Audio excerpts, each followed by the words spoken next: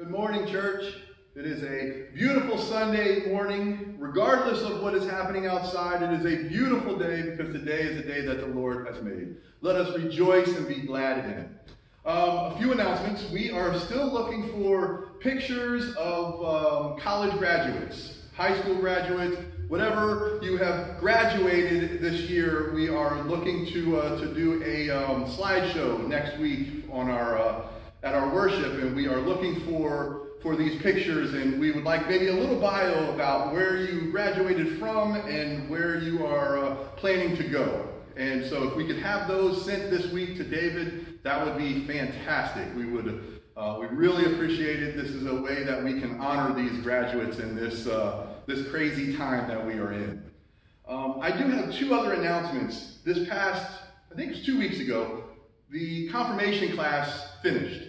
And when we get back into worship, regardless of when that is, we have 6 youth that are going to be confirmed in the church. And it is just such a joy and a blessing. And thank you to those 6 youth. And thank you to Miss Vanessa who stepped in and helped. And as we started in the classroom and we were learning, and obviously, just like everybody, we had to switch to an online platform. And I'm amazed at what the youth were able to remember and to learn in such a setting. So this is very encouraging. And so along with that, our youth group hasn't stopped meeting either. We do once a week. We get online, we share joys and concerns, and we play games online. And it is a lot of fun time, and usually these meetings last about 2 to 3 hours.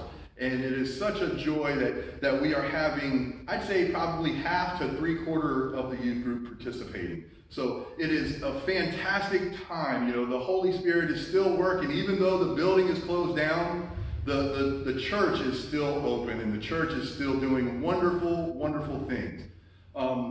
June 1st, on Monday, I guess that would be tomorrow, we are doing another round of bags for our Bread and Fishes and Feed My Sheep program.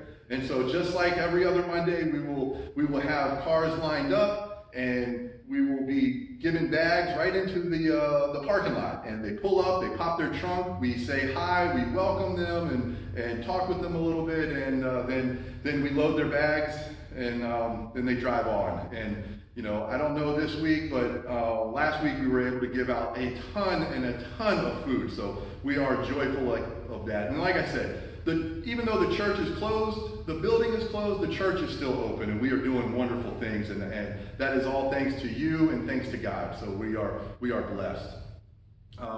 With that, let's go to God in prayer. Come, Holy Spirit. Come and set our hearts afire with your love and compassion and power. We are grateful for your invitation to worship.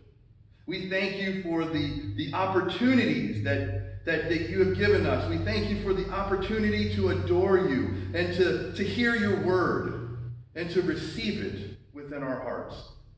Wonderful God, this morning we want to come before you in a way pleasing to you and good for us. So we sincerely and we humbly ask that you continue to be here with us, to guide us. We ask that you cleanse our speaking and our listening, and that you open our hearts and open our minds to your word. We ask that you awaken, and we ask that you strengthen our willingness to acknowledge you as the master of our lives, and for you in all of these situations and circumstances. Oh God, breathe into us the fresh breath of your Spirit. Let us be so filled with your presence that we live today and every day after here with the greater grace, with a deeper love, and a renewed sense of joy. Come, Holy Spirit. Come and set our hearts afire with your love and compassion and power. And on this day, we celebrate the birth of your church. We pray that you will give each of us and the people of the world your peace. We ask for prayers for all of the people in our neighborhoods, all of our partners in ministries, and those who have not have the goods of being in such comfort and joy. We pray for our president. We pray for our government officials and our leaders. Help them to see your will and to guide them into smart decisions.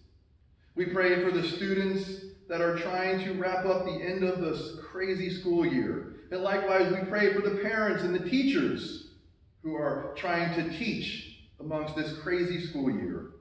Father God, we pray that you will help us to be engaged with one another and within our community so that we can make a difference.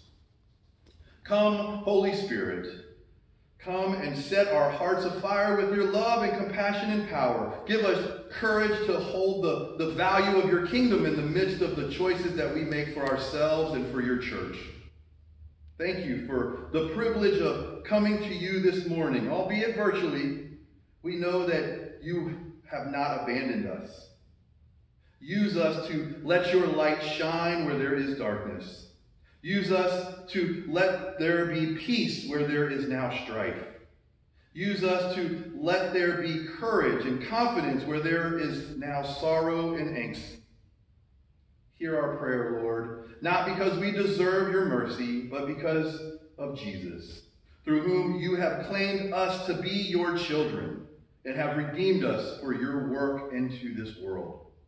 Come, Holy Spirit, come and set our hearts afire with your love and your compassion and power. And we pray this prayer in the name of your precious Son, Jesus, who taught us to pray, saying, Our Father, who art in heaven, hallowed be thy name. Thy kingdom come, thy will be done, on earth as it is in heaven. Give us this day our daily bread, and forgive us our trespasses as we forgive those who trespass against us. And lead us not into temptation, but deliver us from evil. For thine is the kingdom, and the power, and the glory forever.